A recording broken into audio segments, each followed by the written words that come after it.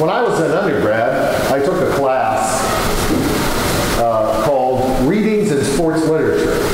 That was my senior year. And it was really interesting. I was interested in sports. I liked to read. Thought it'd be a great class, and it was. One of the books we read was written in the 1950s by a guy named Bernard Malamud, and it was called The Natural. And it was about a baseball player. It's a fictional story about a baseball player, very talented. But because of a series of misfortunes, he didn't get to the major leagues until he was quite old. But even then, he was so talented, he became a star. And he got his team to the big game. And they win this game, they win the pennant. Well, of course, on the eve of the big game, the bad guys come, the gamblers. And they offer him a lot of money, thousands of dollars, to throw the game, to strike out. And sadly, he takes the money. So he gets into the big game. He gets up at the crucial situation, and now he changes his mind. Now he's going to try. So in effect, he's cheated twice. He cheated with the cheaters, and now he's going to cheat the cheaters. So he gets up to swing for the fences and strikes out. And the team loses, and the bad guys win. And you get to the end of this book, and you just feel dirty. You feel cheated, because it's not supposed to end that way. The good guy is supposed to win. The guy in the white hat should win the game. The bad guys, the guys in the black hats, they're the ones that are supposed to fail. We've been taught from when we were kids, if we work hard and play by the rules and do the right things, we will be rewarded. And when we don't, when we make bad choices and decisions, we will be punished. And when that system doesn't work, as we saw this morning, we can get very upset because that's not fair. And we are taught to believe in fairness and justice. But our readings this morning remind us that God doesn't always work that way. He doesn't always operate in that system that we understand as fairness and justice. In our Old Testament reading this morning from Jonah, Jonah's upset because God wants him to go preach to the Ninevites. Terrible people, rotten, awful people, pagans. And he doesn't want to go. And that's why he spends 3 days in a fish thinking about it. So when he finally does go and gets there and preaches and they repent, he's upset. Because God, they didn't deserve it. That's not fair. And in our gospel reading from the vineyard, the people who come at the end of the day, in the 11th hour, and the hours, by the way, started at 6 a.m. So these are the people that came at 5 in the afternoon and worked for an hour. They were paid as the same as the people that had been there since 6 a.m. All of us, especially now at harvest, know what it's like to be out all day in the hot sun, sweating and laboring and getting dirty. And you're going to pay the guy that shows up at the end the same you're going to pay me? That's not fair.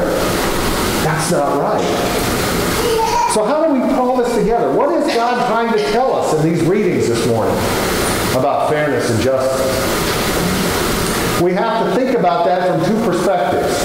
One is God's perspective, and the other is our perspective looking up to God. Let's start with God's perspective.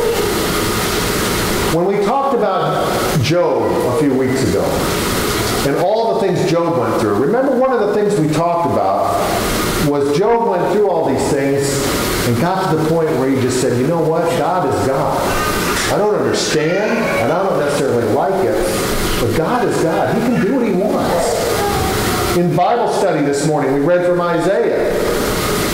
God is the potter. We are the clay. He has the right to make us and form us as He will. And we do not have the right to say to Him, the pot does not have a right to say to the potter, I don't like the way you made me. So it is perfectly within God's authority and sovereignty to say, this person will be blessed with riches and wealth. while this person will live in poverty. Or for God to say, this person will live a long life of health, while this person will be sick and die young. Darlene was watching a show this week on Judge Judy. It's a profile. I think everybody knows who Judge Judy is. And I wasn't paying much attention until they got to the point where they said Judge Judy makes $47 million per year. $47 million. And you hear that and you think, that's not right. Nobody deserves that. That's not fair. But again, God is God. And if God wants to bless Judge Judy with $47 million a year and me with $47 a year, God is certainly within his right to do that. Now, when we think about our perspective, looking up to God, that's where we run into trouble, because that's where we want to bring our concepts of justice and fairness before God. And it goes something like this. God, I'm pretty good. I'm pretty good. I'm certainly better than this guy over here, right? I come to church a lot. I give money. I support charities. I help old ladies across the street. Therefore, I deserve to be blessed in this life and for you to reward me at the end of my life by letting me into heaven. That is a very, very pervasive attitude. Very common. You see it all the time in movies, television shows, books, magazines. How do you get to heaven? You just be pretty good.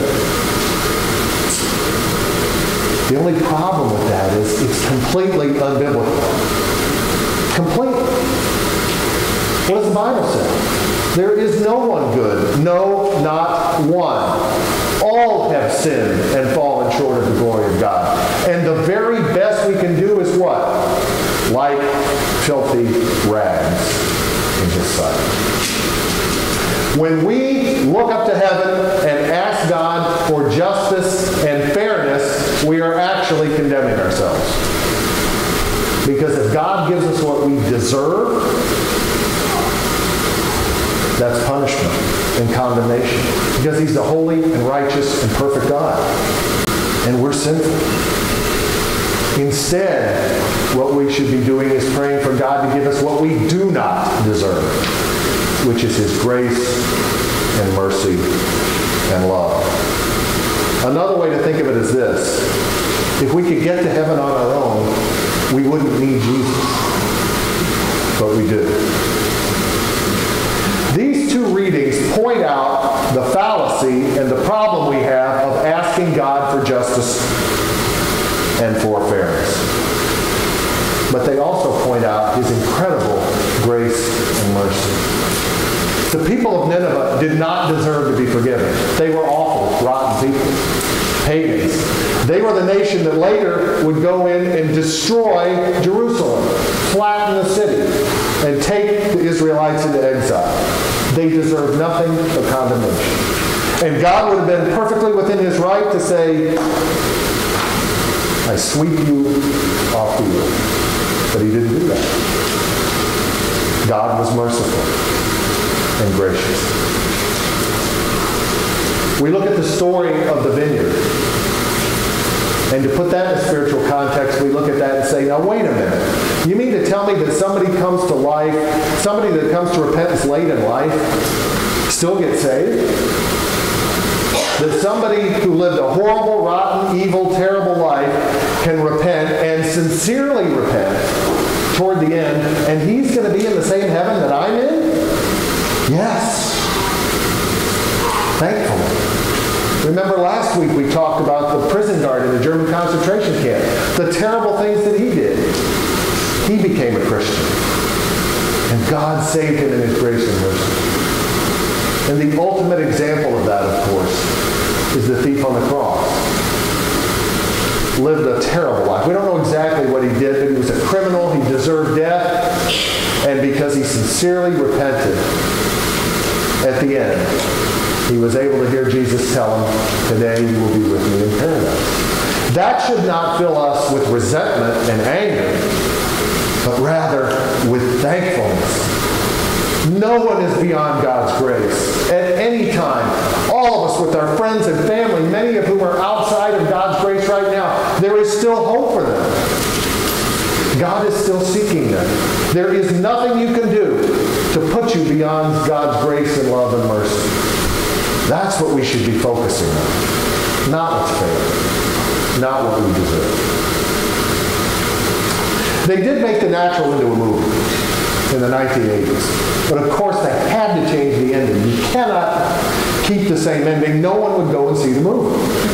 So in the movie version, the guy, of course, the ball player, rejects the gamblers. Oh, I'm not going to take the money. And then he gets up in the big game, and he's bleeding, by the way, from an injury. He gets up and hits the home run to win the game. Exciting. It's a great finish. It's a great ending. It's a great movie if you can stomach watching Robert Redford try to play a baseball player. It's a very good movie. But see, it doesn't matter if he strikes out or hits the home run. It doesn't matter if we strike out in life or hit the home run. It doesn't matter if we make $47 million or $47. It doesn't matter. Because God isn't giving us what we deserve or what we earn. He's giving us what we do not deserve and cannot buy and cannot get our own. And that is His love and grace and mercy through the blood of Jesus Christ. And that is ultimately what's fair, because it's available to